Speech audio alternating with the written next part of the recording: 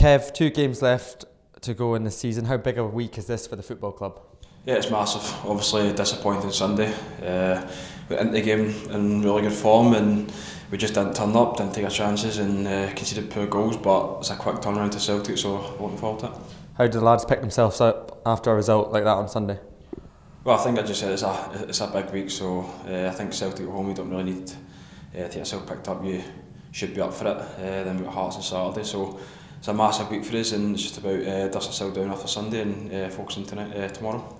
Yeah, as you said, Celtic on Wednesday and Hearts on Saturday. Are these the kind of games that really get you going, you look forward to, and that's why you play the game? Yeah, especially there's a lot of European places to play for as well.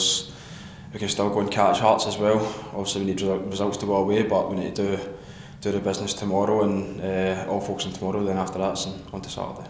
Yeah, in terms of European football then, how important is it that a club like Hibs is playing European football next season? Yeah, it's massive. I think if anyone asked us in January if we were in this position now, we'd bite your hand off for it. So yeah, we've recovered really well from a poor recent results in January, and we're getting into the last 2 games with European places to play for. So yeah, we're delighted and hopefully get the job done. Nice one, Kev. Good luck. Thank you.